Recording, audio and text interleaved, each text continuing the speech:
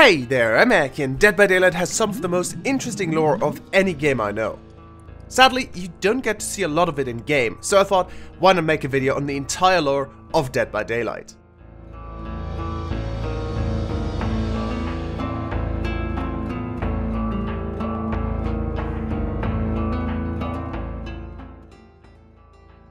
I divided this video in 5 categories, which I think are the main parts of the lore.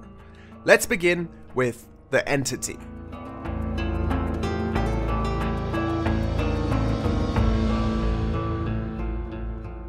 Everything in Dead by Daylight revolves around the entity. It's an ancient, powerful spider god that abducts people and other beings from all dimensions in the multiverse in all kinds of different timelines. It stalks them for weeks or even months to make sure that they're the right candidate, and then drags them to another dimension, the entity's realm. Why?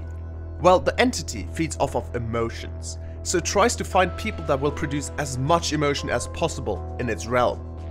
And the way it does that is trials.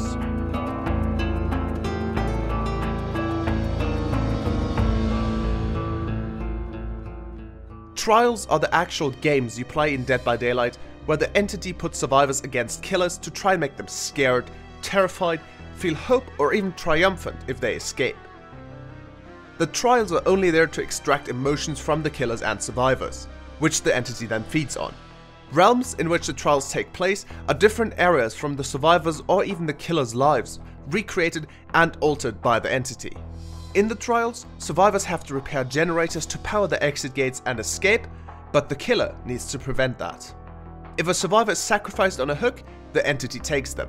But, as you might know, death is not an escape.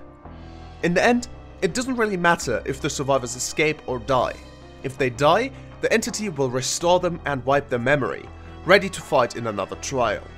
If they escape, they just get sent back to the campfire, ready to fight again. This goes on and on, until the killers and survivors are drained of their emotional energy. But what then?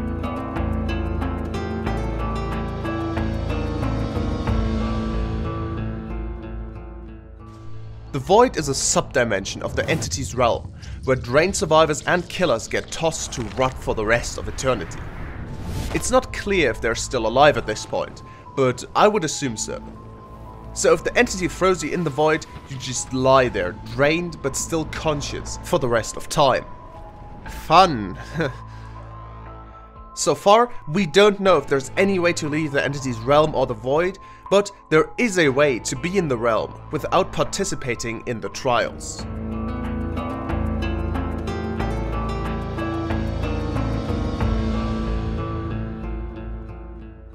The Observer is someone who managed to get into the entity's realm, driven by his obsession with it and a desire to destroy it once and for all. He discovered a tower in a sub-realm that is shielded from the entity and allows him to, well, observe, keep records and archives. Using a device called the Auris, he's able to see through the fog and look for memories and stories within the entity's realm. However, he himself is a prisoner, unable to escape and go back to the real world. There's also a mysterious ally trying to reach out to him in the realm, someone we don't know a lot about yet. In-game, he is the one writing the tomes and telling us about the entity and the trials.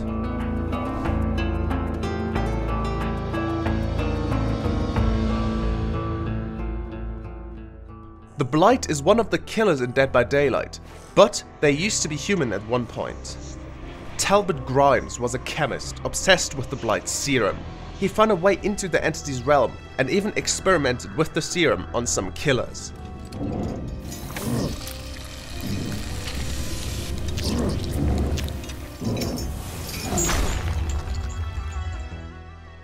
As it turns out, his serum is made of flowers called blighted cankers. Once a year, they bloom and infest the entity's realm. The entity has to purge the realm to get rid of them, so they are the only thing we know of that can harm the entity. It is also able to power up killers and help them defy the entity. So, if there is a way to escape the realm, I'd say it has something to do with these flowers and the blighted serum.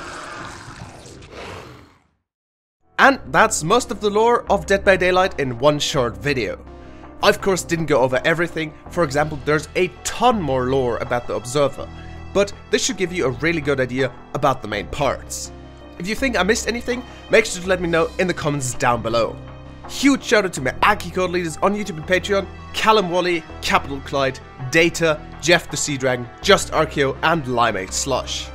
But for now, thank you very much for watching. I really hope you enjoyed it, and as always, I'll see you next time. Goodbye!